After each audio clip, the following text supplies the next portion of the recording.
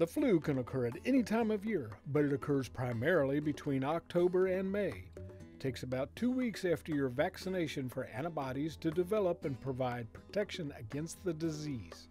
Flu is a contagious respiratory disease that kills thousands of Americans annually and hospitalizes many thousands more.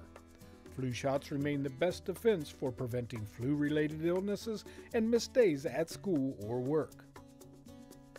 Flu vaccine is now widely available in Clark County, and health officials are recommending that everyone 6 months and older get vaccinated early. To get a flu shot, contact your healthcare provider or check with a local pharmacy. Clark County Public Health does not offer vaccinations to community members. Clark County veterans are encouraged to make an appointment at the Vancouver VA Medical Center to receive their flu shot. There is no charge to the veteran. People at greatest risk of complications from flu are especially urged to get vaccinated.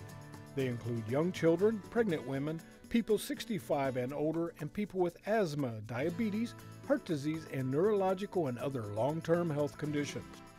Getting your flu shot is also a great time to make sure you and your family are up to date on whooping cough vaccinations. The state of Washington is experiencing a whooping cough epidemic. In 2011, there were 524 reported cases, and thus far in 2012, there have been 4,348 cases of whooping cough reported. It is a very serious illness for babies and children, but people of any age may become infected. Getting vaccinated is the best way to prevent the flu and whooping cough. Using good health manners also helps to slow the spread of both whooping cough and the flu. Wash your hands, cover your cough, and stay home when you're sick.